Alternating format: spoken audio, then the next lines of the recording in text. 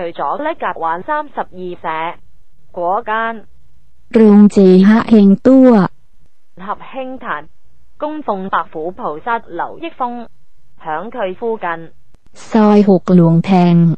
有間係中華民國70年重建，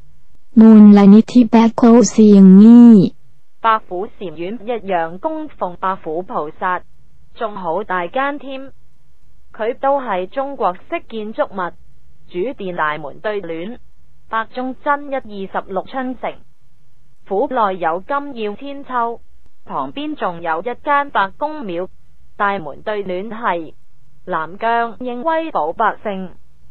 天公福澤惠四方。มูลนิธิ百苦善意百苦禪院主殿佈滿精緻雕塑，主供奉好多尊釋迦牟尼佛像，祭壇前寫住慧燈高照猶如日月長明。左手邊供奉有百苦菩薩，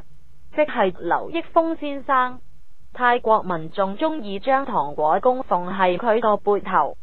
壇前文字尖如妙藥，故救人世免尋病。右邊供奉觀世音菩薩同埋鱷魚雕像，祭壇前邊寫住寶藏蓮花道盡人間善心當。主殿外邊個花園飼養好多隻狗同埋烏龜，嗰間廟其實就響正Chorakhe Noi差館同埋水車館